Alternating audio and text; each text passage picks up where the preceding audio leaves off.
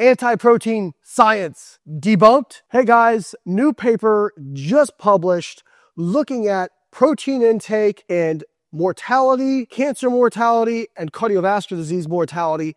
And this paper was really, really cool because not only did they look at these things using the NHANES dataset, which is one of the largest datasets we have looking at dietary intake and various health outcomes, but they also looked at it per 5 to 10 gram increment of protein intake, plant and animal protein intake, and levels of IGF-1, which a lot of anti-protein science out there says that protein is going to fuel cancer because it increases IGF-1 and that's going to lead to more cancer. So I want to go through this paper, but first we got to go through a little bit of backstory. 11 years ago, there was a paper published in Cell, which is a scientific journal, and that paper concluded that protein increased your risk of mortality, drastically increased your risk of cancer mortality. Some of the news headlines were, high protein diets are as bad for you as smoking. And the researchers made some pretty provocative statements. And there were researchers on that paper who I would consider anti-protein. At the time, a bunch of protein experts like Stu Phillips, my PhD advisor Don Layman, they wrote a letter to the editor of Cell, and in the letter to the editor, they asked several really important questions. The NHANES dataset at the time contained mortality data on over 12,000 people. Without explanation, the authors of this paper eliminated almost half of that dataset. Even then, the overall analysis of the dataset was that protein intake had really no effect on mortality. But somehow this was hidden in a supplementary table. But in multiple sub-analyses, they found that in people over age 50, that apparently high protein diets increase the risk of mortality and cancer mortality and diabetes mortality. And my PhD advisor and these other researchers also questioned their seemingly arbitrary definitions of high, moderate, and low protein. The low protein group was under 10%, which is under 42 grams per day, which is frank protein deficient. The moderate group was 10 to 19%, and the high group was over 20%. Now, perhaps most interestingly, they did what was called a hazard ratio analysis on this data set. And if you look up how to do a hazard ratio analysis, it is appropriate when there are a similar number of subjects in each group. But the way that they put these low, moderate, and high groups together, there were drastically lower amounts of people in the low protein group compared to the other groups. This meant also that there were very low incident numbers.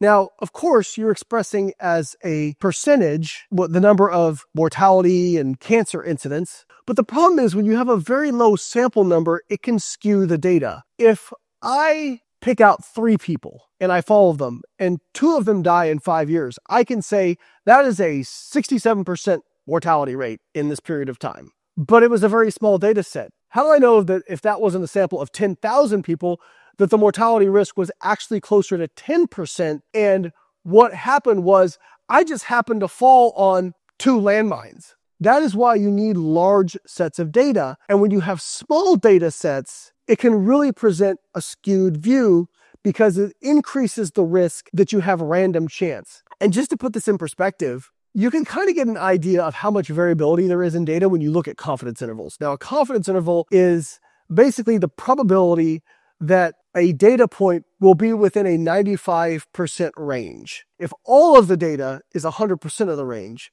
95% basically is 95% of that range. So you have 2.5% on the ends, which are considered, quote unquote outliers. So the confidence interval is the range of data that encapsulates 95% of the data points. So the tighter the confidence interval, the more reliable we can feel about the variability in the data. That there's just not that much variability. And the confidence interval, for example, on the risk of mortality from protein in people with diabetes was like 4 to 70 something. Now, for those of you who aren't familiar with nutritional research, that is the biggest confidence interval I have ever seen or heard of in any kind of research data. That suggests there is huge variability in that data. So there was a number of problems with this data set.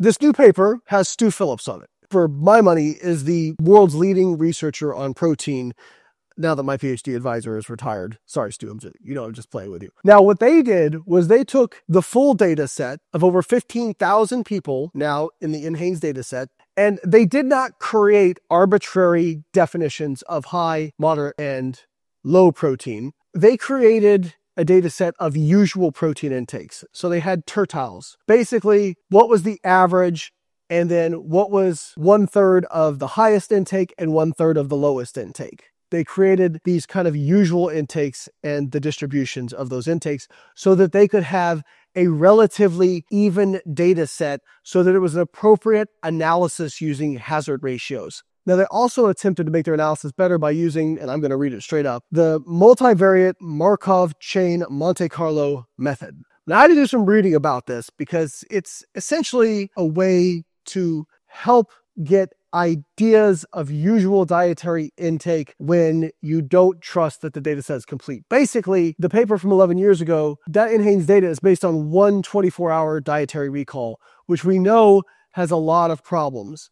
And so by doing this multivariate Monte Carlo method, it helps clean up the data a little bit and make it more reliable. So what were the results of this study? Well, the results were total animal and plant proteins had really no association with cancer mortality, cardiovascular disease mortality, and overall mortality. And actually, animal protein slightly reduced the risk of cancer mortality. And also, IGF-1 levels had really no association with any of the mortality measures that they looked at.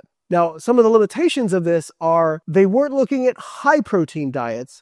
They were looking at usual distributions of usual protein intakes. So this was basically anywhere from like around 60 grams of protein a day up to like just under 100 grams of protein a day. That's one thing to keep in mind. They weren't making claims about high protein diets, but they also looked at regressions in terms of like, is there a dose response? And they didn't see anything. The mortality data was pretty darn flat, except for animal protein and cancer mortality, which had a slightly protective effect on cancer mortality. Again, this is epidemiology. There's always the possibility, like say the protective effect of animal protein on cancer mortality. It could be that people who are more likely to survive cancer just tend to eat more animal protein. Or maybe people who survive cancer treatment or tolerate cancer treatment better, have better appetites and can better take in animal protein. We don't know. Perhaps it is a protective effect. I think that there is benefits to animal protein, especially when it comes to like sarcopenia and preventing muscle wasting, which may be protective for cancer mortality. But it's hard to draw those conclusions from this data set, and the effect wasn't super powerful either. They also did a sub-analysis where they looked at people over age 65, so 66 and up, and under age 65, and again, saw no differences between those groups, which again, if you compare it to that paper 11 years ago with a smaller data set that they did sub-analysis on, there was people that were older, this data set is more robust, and they did more appropriate statistical methods to actually test what they wanted to test. So again, I'm not making claims that like super high protein diets may not have some effect. We don't know that based on this data set. We can pretty confidently say that the paper that was published 11 years ago just doesn't make sense. And my PhD advisor had a phrase he liked to use, which is, if you torture the data enough, it will confess what you would like it to say. When you do sub-analysis after sub-analysis after sub-analysis, and you eliminate random pieces of data, yeah, you might find some weird stuff. Doing a more robust analysis with more appropriate statistical methods, it doesn't appear in usual protein intakes that there is a risk for cancer. And it also doesn't appear that IGF-1 has an association with mortality, cancer mortality, or cardiovascular disease mortality. Now, the authors did point out that perhaps the effect of IGF-1 is parabolic. That is, at really low levels of IGF-1, perhaps it increases your risk of mortality, and at really high levels of IGF-1, perhaps it increases your risk of mortality. In between, there's kind of an optimal range. Additionally, it's important to point out that this was not looking at the incidence of cancer or the incidence of cardiovascular disease. This was just specifically your risk of dying from those diseases. So I can't make claims about the effects of these protein intakes on the risk of getting cardiovascular disease or the risk of cancer, but my thoughts would probably fall somewhere in line with what they've seen here. Additionally, it may surprise some people that plant protein did not appear to be more protective than animal protein.